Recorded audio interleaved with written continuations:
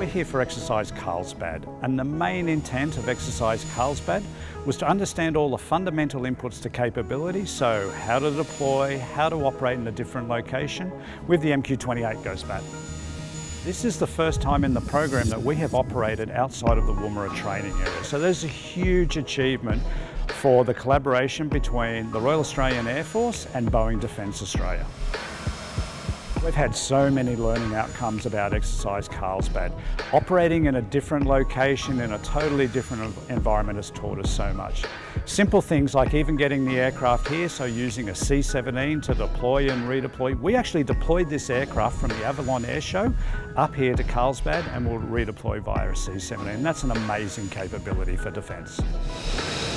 So it's been a huge collaboration with the local base community, especially 17 Squadron and 9 Squadron and 75 Squadron, working with them to achieve what we need to do. We've then done a bunch of ground events, so engine runs, ground runs, some high-speed taxis on the airfield, just to confirm all our systems are in good working order. And then today, as you saw, we actually went flying, flew a circuit and landed, and now we're back here.